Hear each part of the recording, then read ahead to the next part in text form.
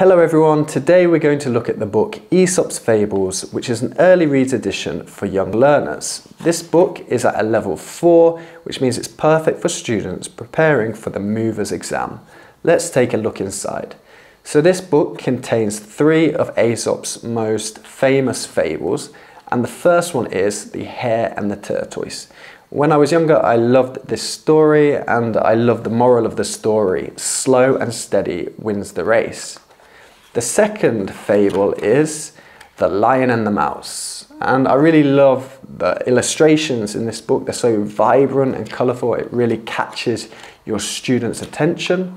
And the third fable is The Town Mouse and the Country Mouse. At the back of the book we have many activities to practice comprehension skills and also to learn new vocabulary. But I love to use this book to get my students doing role plays. And because we have 3 stories, I can separate my students into 3 groups and get them performing different role plays, which just makes things more interesting and entertaining.